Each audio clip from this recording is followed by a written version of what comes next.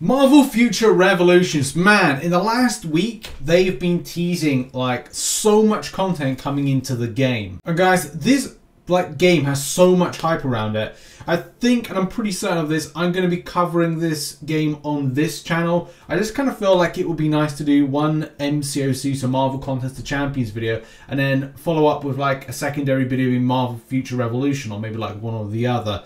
Stream-wise, I think I'll be streaming on Twitch and then creating VODs which will be uploaded and kind of like cut up into certain things if there's things like raiding, PvP stuff that goes relatively well. So as a lot, you know, I'm very hyped for this game, very much looking forward to. But there's been a lot of things, as I said, teased by the developer we need to go over, including a PvP mode. Now there's going to be people out there that want to see like a beta, they want to see more footage, they want to see like when the game's released. There's nothing at the moment. The game is still meant to be released in June, so that's meant to be like a month's time, but I think they'll probably kind of like stretch that out a little bit. I'm a little bit disappointed to see a lot of people offering things like beta access, and in fact what they're doing is they're trying to, number one, drive clicks to their video, and the second thing is drive clicks to their site, and the third thing is as soon as you click on said links for what it seems to be the APK, yeah, it doesn't work and actually leads you to the site for Marvel Future Revolution. So it's kind of annoying. Don't fall victim to that lot of that stuff. That it's no link, and I'm disappointed to see people doing this. So I'm just talking about the stuff that's factual and is out there. And when a beta is released, I'm sure that we'll all have access, or they'll go live with no beta and have everybody in at one given time. That would be good, but as well it's going to be a bit scary for the developer to give that level of kind of access to everybody in a very quick space of time. On screen now is what is being dubbed by the developers as being this kind of PvP uniforms outfit. Well, actually there's many things striking. I love the Storm. The Storm is very much kind of like 80s style Storm, I want to say, but very much like what we've seen from the movie version, which I think is pretty cool. This is a bit odd. Doctor Strange Hydra. Yeah, that's kind of like a bit, oh, okay, a bit freaky. I absolutely love this. This is like Bumblebee Transformers version of Spider-Man, which I think is really sick. It's like it's a really different take on like a battle armor, and I love it. The Nova, well, I assume this is Nova, but it's like Nova outfit Star-Lord. Yeah, it's an odd mix. I'm kind of liking it to a degree, but I think it's kind of weird because like these look like the blasters of Star-Lord, but it's like all in a Nova type style, especially with the Nova Corps symbol, I want to say, and then yeah, the other stuff. So that's odd but cool. This is Sakaar version of Captain Marvel. I really love this. I think this is just unique. It's unique in every kind of way. We're going to bring into shot now the Iron Man. Well, I don't know what this is. Again, like a very kind of like odd take on Iron Man. I can imagine from looking at front end with these two kind of like spikes here, it'd be like a Batman version of Iron Man, which is again cool, and just another kind of very good retro with LED light of Black Widow, which I think we've seen in some movies in the past. Either way, this is very, very exciting. Now, Danny Wu, who is the director and product development for Marvel games, or some sort of association with Marvel Future Revolution, maybe even Netmarble and the studio that's taken on, I'm a bit 100% like unsure on this, has given me like a lot of excitement here, saying that look at all these awesome costumes, PvP confirmed. So these may be costumes that you can get, or they're in the PvP section, and maybe you can like build them like Gears uniform and whatever, like you get to kind of like change the look or add, I don't think add pass, but I think it may be kind of like you keep the look but change the socket system, like change the skin, but then what you socket into very different places is kind of like how that is. Again, it's just speculation and we're still yet to see anything more. But then going down, you're looking at the stuff here to give you more of a classification of what's going on. Okay, that makes sense. A Xand Star-Lord, Ends of the Earth Spidey, Sakaar Captain Marvel, 80 Storm, so we've got that, Hydra Empire Doctor Strange, Fear Itself Black Widow, and Migardia Iron Man.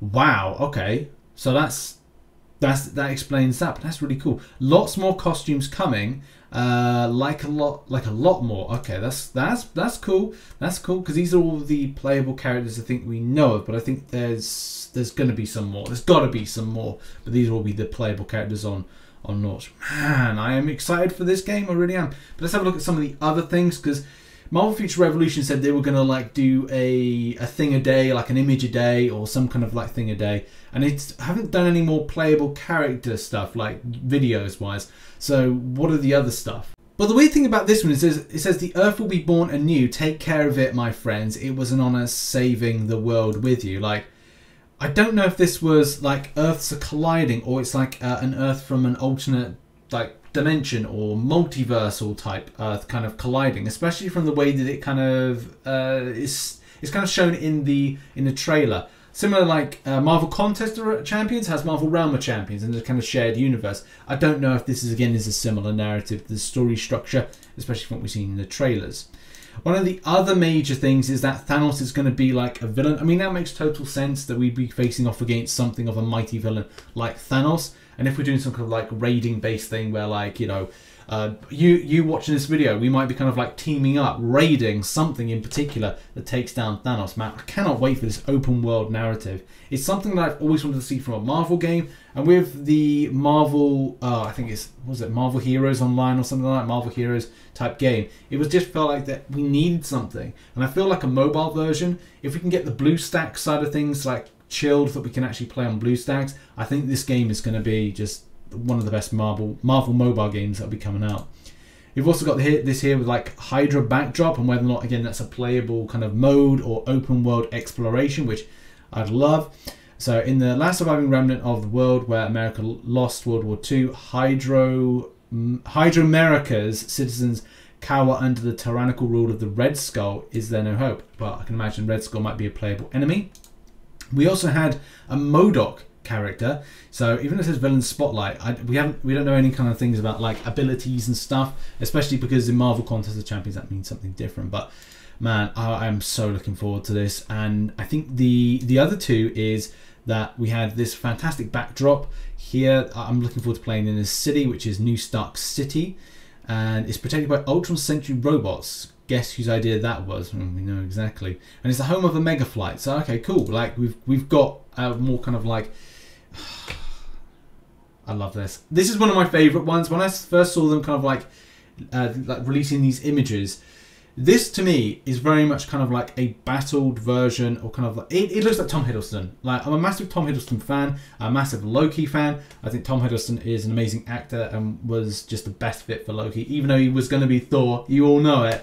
If you've seen those audition videos, it's so hilarious. But at the same time, he put all kind of effort into it. And I'm so glad he went into being Loki, because this just, and then going down the line, like, this is very MCU version meets more of a kind of like a battle armor version, or maybe kind of like this Midgard type, whatever it is, that the same thing that Iron Man has, and a few others as well. It looks great. It looks great. So yeah, those are the little kind of like images and teasers and stuff that Marvel Future Revolution have done in the past week. I thought it'd be best to do like a video just to kind of like bring all this stuff together and kind of look at what they're teasing. I really want some more info from the game, and especially when it being like a month, maybe 2 months until this game is released. You know, it's time to ramp it up. Like, I want to see more, and as well, I'm sure a lot of you want to see a beta. And if we get a beta for kind of like playing, then yeah, that's gonna be great. I'm happy they're taking a long time with this. But what happened with Marvel Realm of Champions, what's happened with the likes of Cyberpunk 2077, even though that was a paying game, you had to like play the old do-re-mis. The fact is, we need to see more info, but at the same time, take your time, deliver a spot-on game that all these players that are hyped for it want to see. So yeah, exciting times ahead, but still, we want to see more. Thanks for watching this video. Please check out some of the other Marvel Future Revolution content that I've posted, which I might put up there or something, so go and check that out. And yeah, we look forward to more info coming very soon. Bye bye.